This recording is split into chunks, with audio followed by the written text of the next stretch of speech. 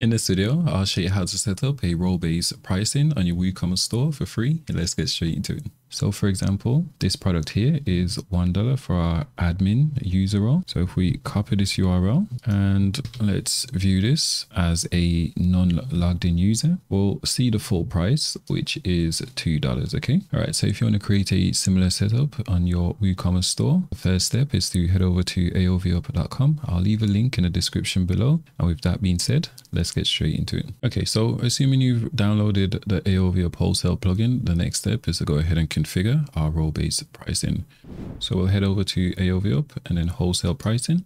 So the first thing we want to do is enable role-based management. And then from here, we can actually create the different roles that we want to add to our store. So if you've already got your custom roles created, then you can skip this step. So I'm just going to create a test role. So I'm going to say vendor, right? And for the display name, I will put vendor. And we're going to copy the permission from the default WooCommerce customer role. Let's hit add role. So we've created our new custom role, which is fine. And then here on the pricing group, we'll go ahead and click add new pricing group. We'll give this a name, it's just for internal purposes.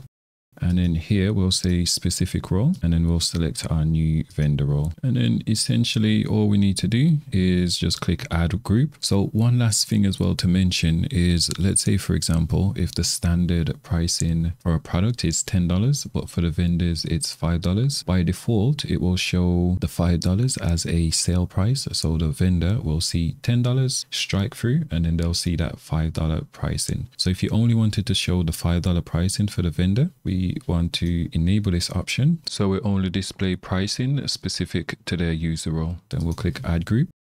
Okay, and then let's hit save changes. So it's automatically saved it for us, so that's fine. So now when we head over to our product page, let's edit this particular product, for example.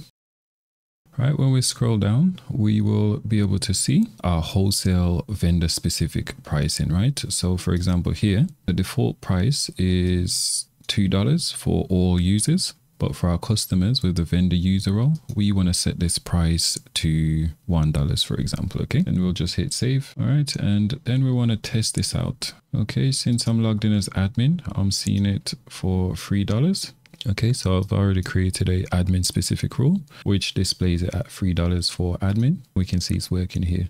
So I was going to create a new user and assign that user the vendor's user role, but we can do it with admin. Okay, so here we've actually got a admin specific pricing. So since I'm logged in as admin, here we're actually seeing the admin price. So we can update this.